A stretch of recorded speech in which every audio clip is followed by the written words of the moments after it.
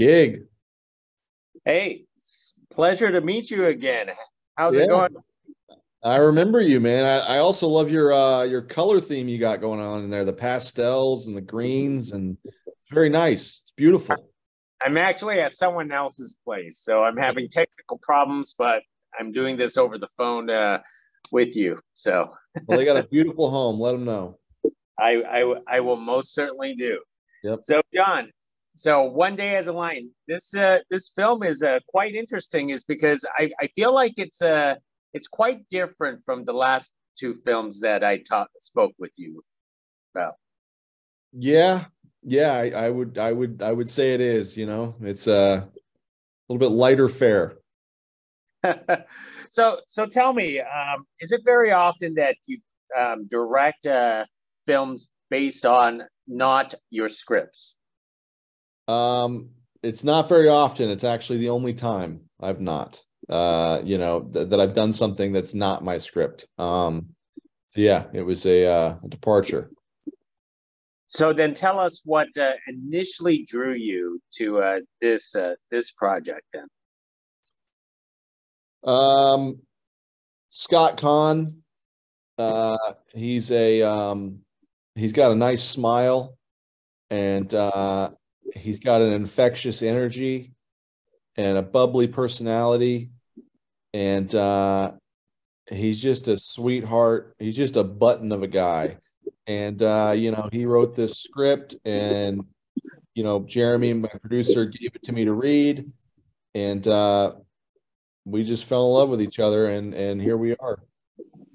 So how did you want to approach a film like One Day as a Lion, which is a little bit lighter fare? There's a little bit more humor, still a little bit of action in there. So Yeah, I wanted to approach it and just have fun and make sure that the audience had fun. So, even with the action and the darker elements, I thought, we'd keep them as light as possible and just keep the story moving. It's a slog at 87 minutes. So, there's kind of no time to there's not a dull moment, it just keeps moving and there's great characters around every turn and I'm glad people are loving the movie. now, few times that I spoke to you, you always have this setting in the Midwest. So talk about keep it. Is this still kept in your backyard? Yep, yep. Some scenes were actually shot in my real backyard too. So yeah, literal backyard shooting going on over here, and but all shot in Oklahoma, where I've done all but one movie. So it's nice to be able to film these at home. So even though it's someone else's script, you managed to keep this as your project. You have all control over it. Yeah, I mean, Jeremy and I, we pride ourselves on doing things a certain way and making movies at a certain level of integrity. So it was important for us that, even though, Scott wrote it, that we retained the, control over the material and the story itself and the way the movie was put out. And, we're proud that it's remained intact. And we believe with the spirit in which the script had, it has maintained that fun, you know, uh, overall vibe. So, yep. So tell me about working with Scott, because I believe this is your first time working with Scott. Am I correct? Yeah, yeah. Like I said, he's got a great smile. He's just a bubbly button of a guy, and he's as excited as anybody when you get him on a movie set. He loves being on a movie set. He loves acting, and we had a blast. Now, if I recall, you always love working with actors that you constantly work with. And this time around, I believe George Carroll is back, Frank Grillo is back. Tell about reassembling, your favorite coworkers, I would like to say, onto your project again. What was it like? doing that. Yeah, I mean, it's kind of like having family around, you get to know these people um, really, really well on and off camera. So, when you get to include them and bring them onto something, it just further enhances the familial vibe on the movie set, which these things are hard enough to make. So, if you can make them with your friends and with the people you care about, it makes it that much better.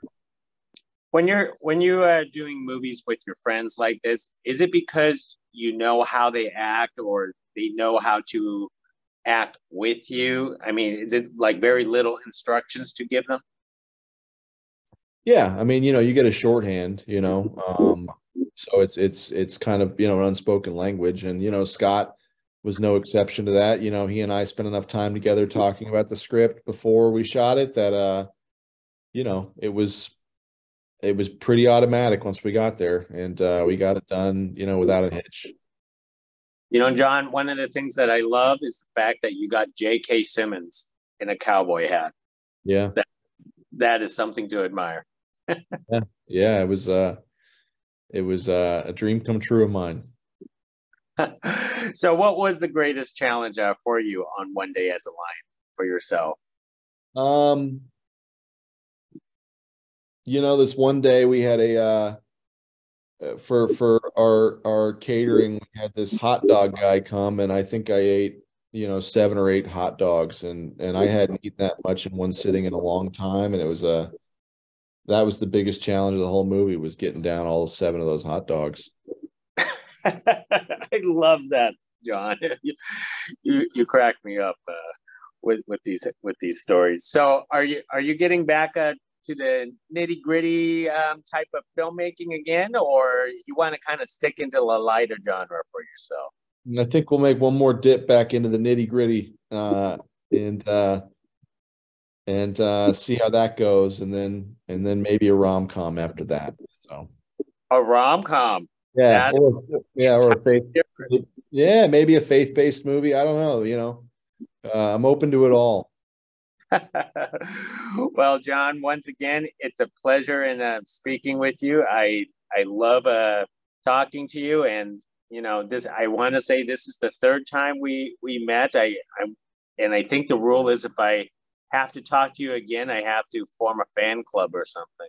Well, Gig, I appreciate you, and again, I mean, the color palette you got going on, man, it's beautiful, and it's a pleasure to get to see you again. I will let my host know, and thank you very much. And I will have to say next time. Yeah, there you go. See you next time, Gig. Thank you, John.